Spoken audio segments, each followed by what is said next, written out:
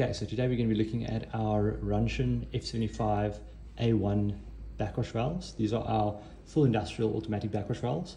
So please keep in mind these will only fit on 14 by 65 and larger FRP vessels.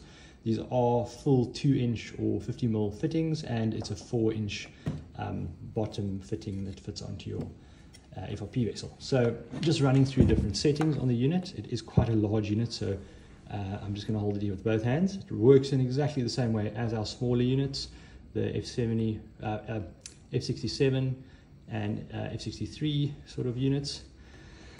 Firstly, you'll see it's locked at the moment, so we push both buttons to unlock. We then go into our settings menu. Firstly, it's the time. We can push enter over here, change the time, hour, minute. Next we have the backwash time in the morning. Then we push enter, we can change it, hours and minutes. Next we have F01, or sorry, F00. So again, this is the number of times that the backwash cycle repeats each time that the unit runs. So for most people, this is going to be sufficient. It's just going to be once.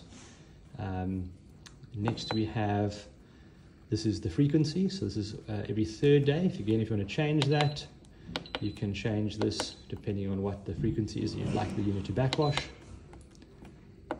After that we have the backwash time, so the duration of the backwash. You can see there it's showing arrows upwards, so it's a backwash, and this is 10 minutes. You can change that again depending on the media that you're running or the size of the vessel that you have. Next we have the rinse cycle, again on exactly the same basis. You can change that as you need to. After that we have VO1 again. This is more of an industrial setting. For most people just the VO1 is going to be fine. And then we are back at the time. So just as with the other units, you then push this finger again to get it back in operations mode. If this light is pulsing and that little hourglass is lit up, it means that the unit is running. If you'd like to override the timer and do a manual backwash cycle, you can then push this little button with, it looks like a finger that's pointing. It's going to run through, do a backwash cycle.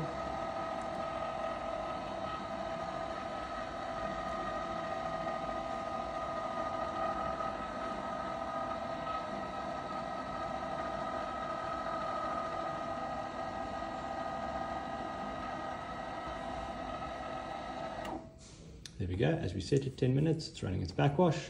Push it again, we're going to go through to the rinse cycle. There we go, it's on its fast rinse cycle for 10 minutes.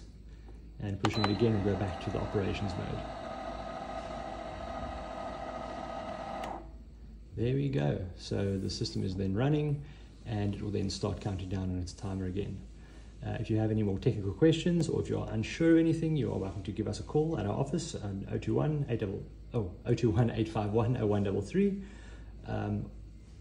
or you can email us at sales@definitivewater.co.za.